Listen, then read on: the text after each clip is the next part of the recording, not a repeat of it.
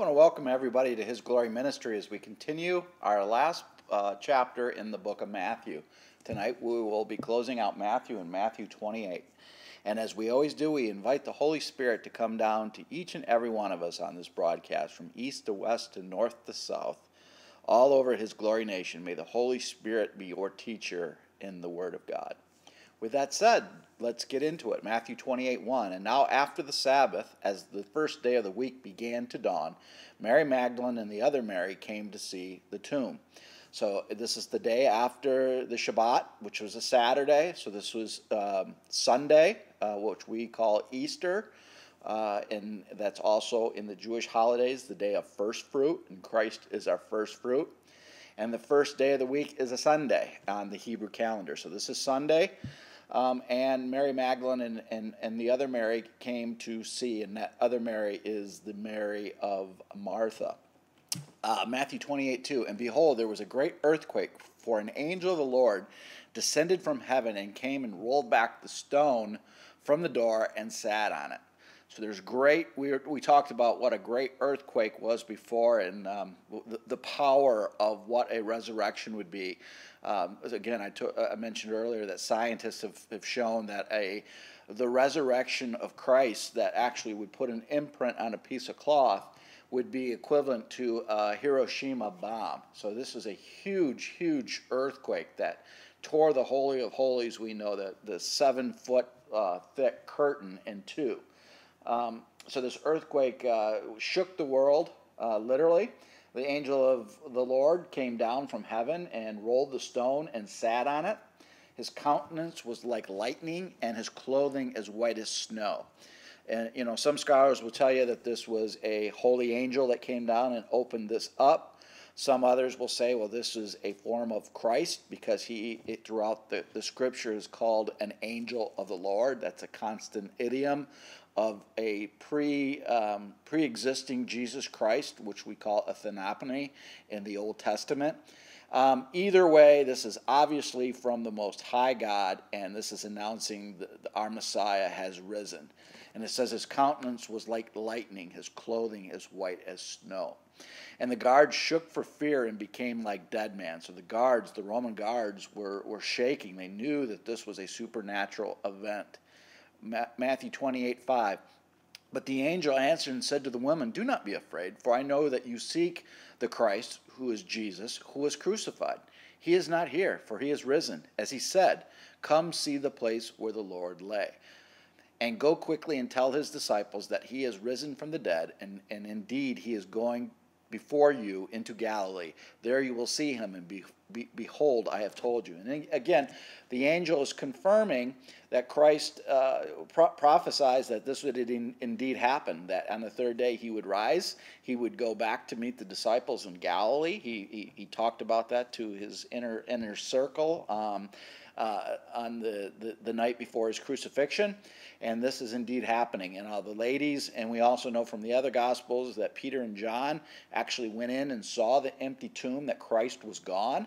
And if you read the book of John carefully, they knew that Jesus was resurrected because how he folded the prayer shawl.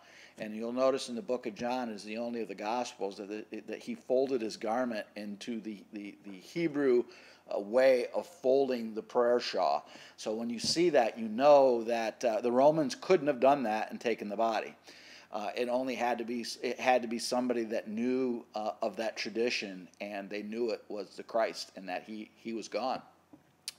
And Matthew 28:7, and go quickly and tell his disciples that he is risen from the dead, and indeed he's going before you to Galilee. There you will see him. Behold, I have told you, as we said. So then he went out quickly from the tomb with fear and great joy, and ran to bring the disciples word. And as they went to tell the disciples, behold, Jesus met them, saying, "Rejoice." So they came and held him by the feet and worshipped him. Can you imagine this great reunion that Christ fulfilled his redemption is exactly, he said that in 3 days he would build the temple again, meaning the temple of God, who is Jesus Christ. He is the temple. That's why we worship. The temple is just a building. The key to the whole temple is the Shekinah glory, the glory of God inside the temple. And Christ is that Shekinah glory. Christ is the second of the Godhead. Christ is God. And Christ is our Redeemer, our kinsman, completely resurrected and showing his disciples that he is in a glorified body. Then Jesus said to them, "Do not be afraid, and go tell my brethren to go to Galilee, and there they will see me," exactly the way he prophesied.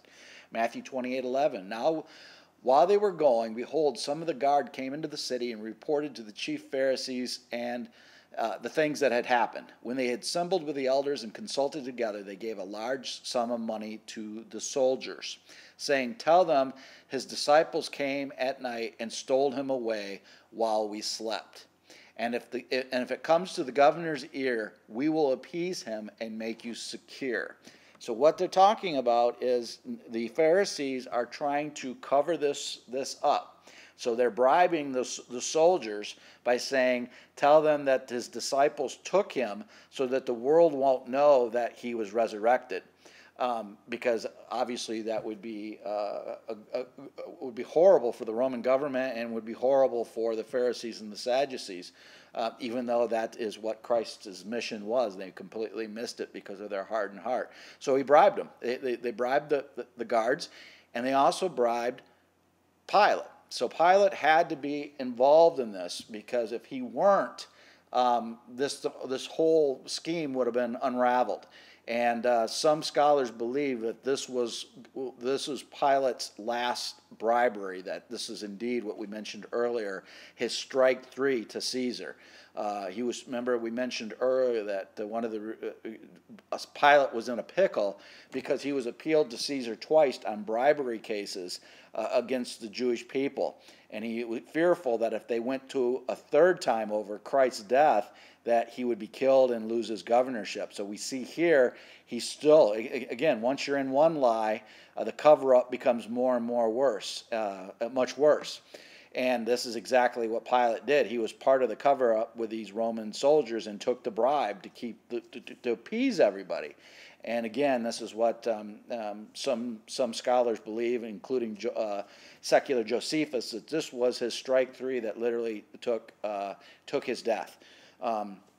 So they took the money and did as they were instructed, and this, they say, commonly reported among the Jews until this day, saying that his disciples took him.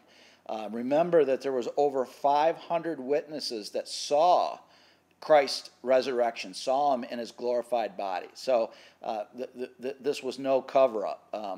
And then there's some scholars would say, well, the Romans took him, and some would say, well, the Pharisees and the Sadducees took him. Well, if the Romans or the Sadducees and the Pharisees had actually taken Jesus' body, the first thing they would have done is put him on a cart and put his dead body all the way through Jerusalem to show everybody in the world that this was a hoax. And obviously that did not happen because they didn't have the body. Why didn't they have the body? Because he was resurrected, is exactly as he said. He is the way, the truth, and the life, and his word became truth, and he became our high priest, and the cover-up was done by the Pharisees and the Romans, and again, that was exposed by over 500 people. When they saw him, they worshipped him, but some doubted. And Jesus came and spoke to them, saying, "All authority has been given to me in heaven and on earth." So Jesus has taken on the authority of all of heaven and on earth. He is our high priest. He is the Son of God. He is our kinsman redeemer, our Goel, our Messiah, and the second of the Godhead, God in the flesh. Go therefore and make disciples of all nations, baptizing them in the name of the Father and the Son and the Holy Spirit. So through God, meaning Jesus Christ, our Messiah, is telling the disciples to go to all nations, and that's where we're at today, going to every nation, tribe, and tongue, speaking the gospel in the name of the Father and the Son and the Holy Spirit. See, specific about Elohim, the three parts of the Trinity: Father God, Jesus Christ the Son, and the Holy Spirit, showing that there is only one God. His name is Elohim, and then the three. So there is no other God. So this falseness that you hear that Allah and Jehovah are the same God. Two questions. Did Allah ever have a son? And is Allah the God of Abraham, Isaac, and Jacob? No Islamic or Muslim will ever admit to either of those two, because Allah is not Elohim. There is one God. His name is Elohim. He is the high of the highest. He is the Alpha, the Omega. He is the beginning and the end. He's the Alpha and the Tau. He is our Lord. He is our Savior. He is our Holy Spirit, the one, the only. And we finish up in Matthew 28:20. Teaching them to observe all things that I've commanded you, and lo, I'm with you always, even to the end of the age. Amen. So Christ is telling us, once we accept him as our Lord and Savior, that the three parts in one are with us to the end of the age, until he comes home and takes us home forever, for eternity, that we spend life with him forever. And that is our promise from him. He's with us always. God the Father is with us always. Jesus Christ is with us always. And he has left the Comforter, the Holy Spirit, indwelled inside of us to be our comforter in all things and be our teacher of the living Word of God, Jesus Christ. And again, that's why the Holy Spirit is our teacher. And that's why we have to have the dual baptism. He says, baptizing them in the name of the Father, the Son, and the Holy Spirit. The first baptism is the water baptism, making showing of the rebirth, coming out of the womb, of being reborn again as a servant of Jesus Christ and accepting him as our Lord and Savior and repenting of all our sins. And the second baptism is baptism of fire, being baptized in the Holy Ghost and being baptized in the Holy Spirit and taking the manifestations of the Holy Spirit and letting the power of the Holy Spirit continue to work with you to spread the gospel from east to west to north to south.